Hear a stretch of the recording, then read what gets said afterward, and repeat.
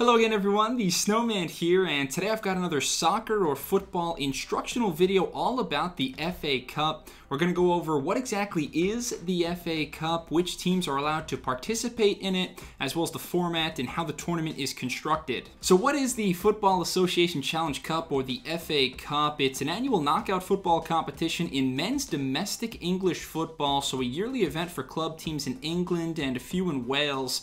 The FA Cup was first played all the way back during the 1871-72 football season, makes it the oldest national football competition in the world. So which teams are allowed to participate in the FA Cup, you might ask? Well, the competition is essentially open to any club from level 1 to level 10 in the English Football League system. What do we mean by that? Well, the English Football League system is an organizing pyramid, a series of interconnected leagues for men's football in England and Wales. There's more than 140 individual leagues, and this is a look at the top 10 levels. The Premier League at the top, that's the most prestigious league in England, also the most watched sports league in the world. The Premier League is followed by the EFL Championship, League 1, League 2, and so on. So the FA Cup is contested between all teams in the top 10 flights. Clubs in the top 4 levels are automatically eligible. Meanwhile, clubs in the next 6 levels are also eligible, provided they have played in either the FA Cup, the FA Trophy, or the FA Vase the following season. Also, newly formed clubs cannot participate in the FA Cup in their inaugural season.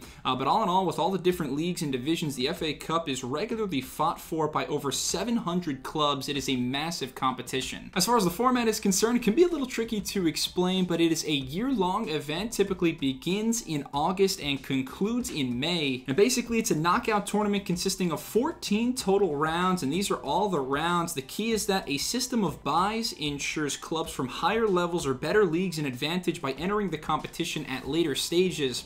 So as you can see, the first round, or technically the extra preliminary round, is just clubs from leagues in levels 9 and 10. All those teams will be randomly drawn and paired against another team. Whichever club wins their head-to-head matchup will advance then to the preliminary round. Then we have another random draw, except this time we throw in the level 8 teams. So all the winners from the extra preliminary round, plus the level 8 clubs, they're all thrown in a giant pot and completely paired up randomly against another team. The winners will advance to the next round, and we keep repeating this same exact process then, with the winner of the pairings moving on, and then adding in teams from better leagues, first round, second round, third round, fourth round. Then we get to competition proper in November, so throwing in teams from levels 3 and 4. Again, the better teams, they get the buys, just like how the top 2 seeds get buys in the NFL playoffs, or the ladder tournament format in the Professional Bowling Association. I like this because this way the best teams are still at a big advantage, but the smaller clubs, the minnows and the Cinderella stories, still have a fighting chance. January then, the real fun begins as we add in Premier League teams and EFL Championship clubs, and then from the 4th round on, there's no new teams, so we keep having draws and playing matches until we have one final winner in May. And one important format nuance is that every tie is single elimination, so if you lose once, you're out. However, from the 5th round and down, so the quarterfinals, semifinals, and final as well,